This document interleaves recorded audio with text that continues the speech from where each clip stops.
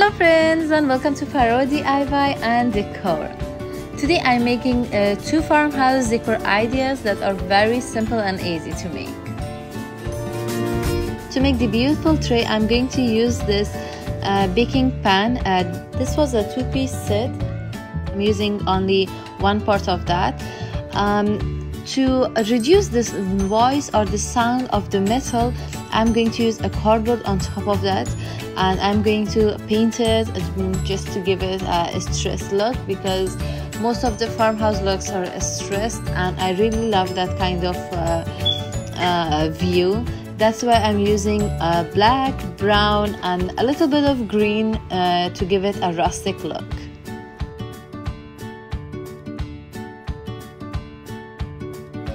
If you're new to this channel, you're most welcome. Here I share new videos every week, so you can see DIY and decor ideas that you could apply in your house.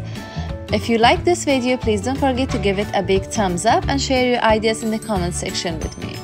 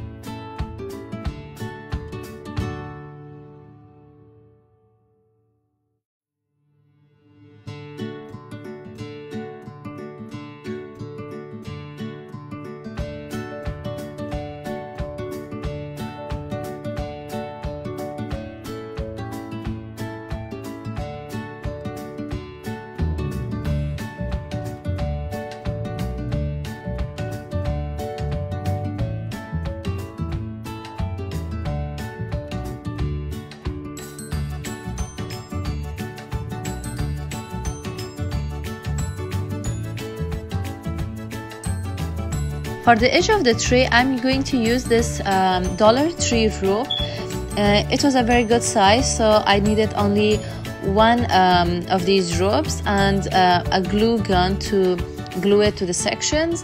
But if you want it to be more secure, if you're going to use it roughly, so don't forget to use E6000 or other kind of glues. But because I'm going to use it very gently on top of the entry table, so I'm going to use only hot glue for this project.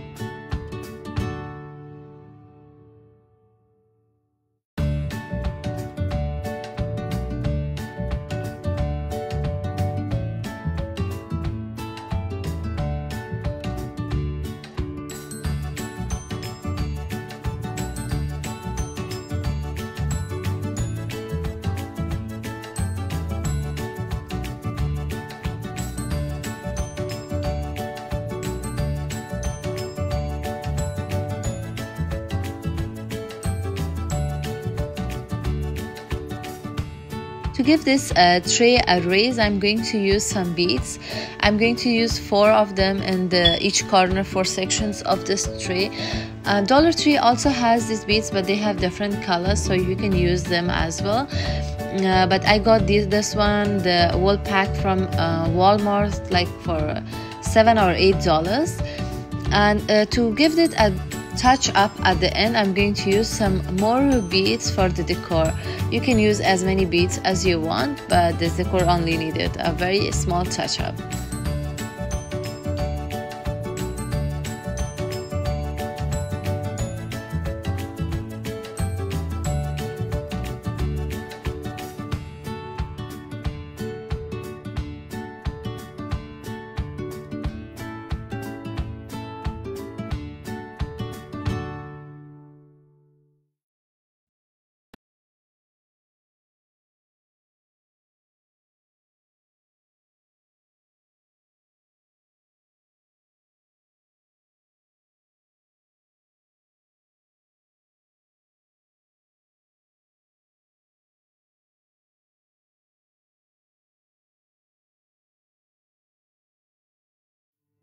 The second transformation is a very beautiful one. I really love it. I had these two bottles around the house, so I thought just to give them a new look and change them into vase. I'm adding some paint with baking powder. You can use baking powder, baking soda, or even cornstarch if you have it around the house. Just give it a little bit thickness. Even a small amount will give it lots of thickness, but I'm going to add it until I get the thickness I want. And then adding a few colors, I will apply it to the bottle. So I use brown and orange to give it a beige look.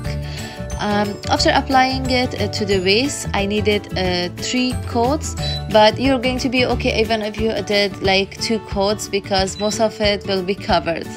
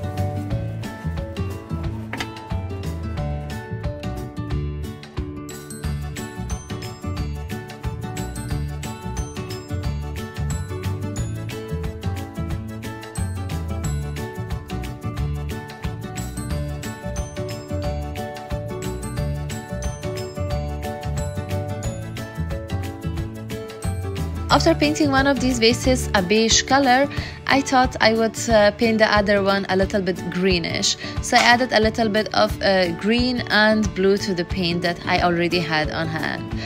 And that was the new look. I hope you like these videos as much as I loved making them. Please don't forget to give it a big thumbs up and share your ideas in the comment section with me. See you in my next video.